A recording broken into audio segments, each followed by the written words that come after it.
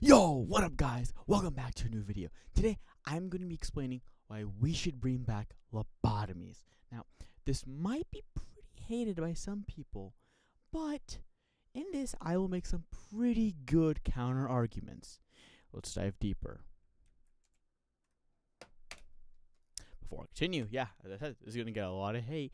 And actually, it's bad.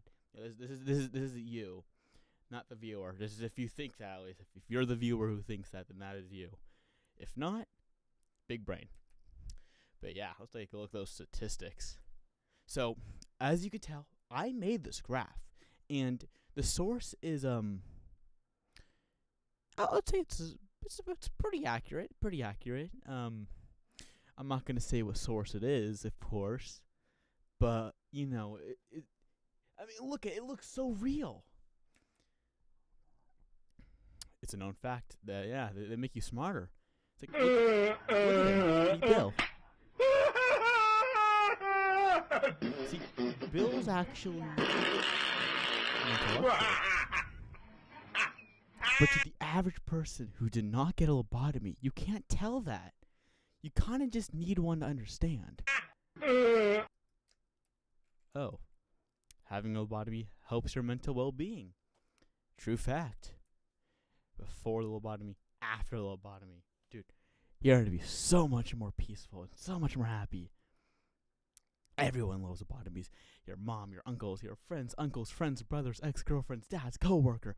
Even everyone. Everyone loves lobotomies. Even celebrities support lobotomies. Here, yeah, I'm not going to read this out, but you can pause the video. Famous people will also endorse lobotomies. True fact. Let me show them on screen. I have to take this off again. Oh, yeah. Oh. A reminder, this isn't all of the people. I couldn't even fit half them on here. These are just, like, the most famous people on the list. Yeah. That is all. Pretty much. Goodbye. See you next video.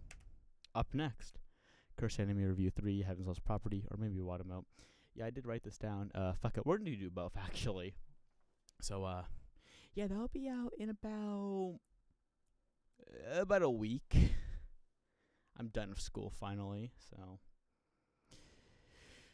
Yeah. Oh, that's the last slide, really? Yeet.